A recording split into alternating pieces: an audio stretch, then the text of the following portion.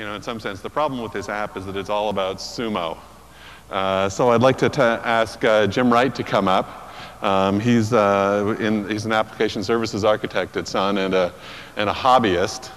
You know how there's Robot Wars in the U.S. There's the Japanese version is essentially Robot Sumo. Robot Sumo Wars. Robot Sumo Wars. So tell us a little bit more about what these different pieces all do. Well, let me start out with sumo is really a sport that goes after speed and agility and the really intense kind of jockeying for position in the beginning. Real time is important, quick is important, paying attention is important.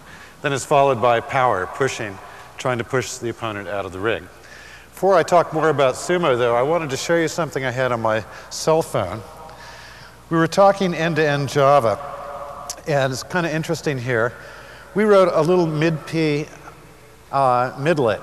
I go down and select my Java applications, and I've got an application here that's called the JavaNator. We have two parameters we can look for. One of the parameters has to do with speed, one has to do with agility, and this maps onto that intense period of real-time jockeying in the beginning of a match. Sort of like the Dungeons and Dragons character configuration. Very much like that. And in this case, we're going to trade off out of 100, 80 speed, 20 agility. Submit this. We're done. Before I go any farther, I think I should introduce you to my two assistants. And let me just go over here and take a look at these guys, and then we can talk a little bit about them. First, in the left-hand corner, we have in a transparent case a robot that's fully autonomous. This is interesting. He runs real-time Java, native Java processing, done native opcodes. He's got a lot of electronics in him, you can tell. And this robot, I think we'll call the JavaNator. Right, and so he's got these like sonar sensors all around him. You bet. He's got like a little eye down below that's looking at the mat. Yes. That he's sensing in real time. So you can tell where he is. Right, and then he's got the camera on top. A camera on top, so you can get a real-time video feed over 802.11 so that we can get a robot eye view of the match. And in this corner over here, we have a red robot. It says JavaOne on the front. And this one's going to be radio controlled. Let me present you with the radio control transmitter.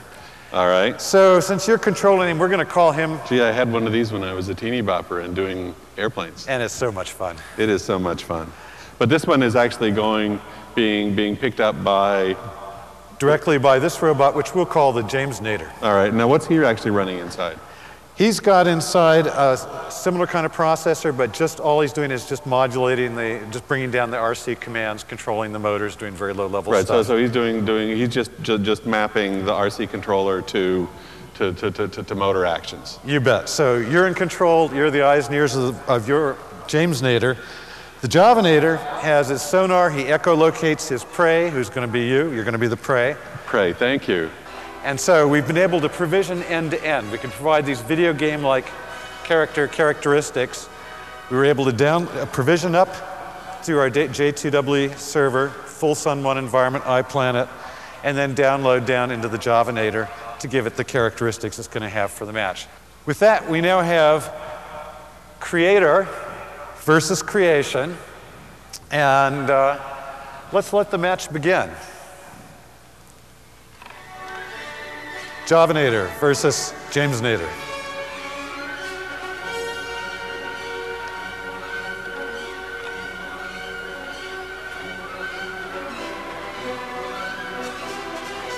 Oh, I think he sees you. Yeah, he went after you. He's got you again. Uh-oh. He's going to get you. Okay. Oh, no. Oh.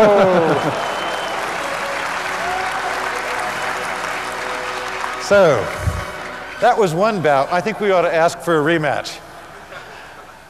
We need to give a second chance for the JavaNator to beat the JavaNator or the JavaNator to beat the JavaNator. So let's go. Go, JavaNator.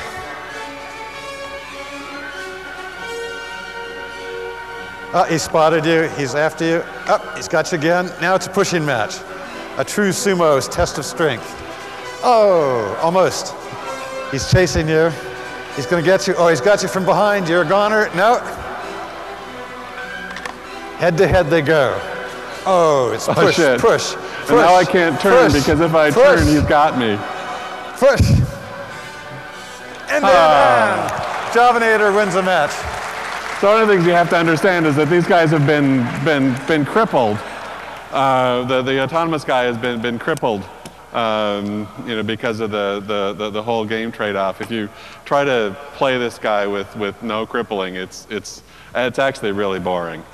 This is fantastic. Because you die really quickly. Well, congratulations. You at least matched the JavaNator. All right. Well, thanks a lot.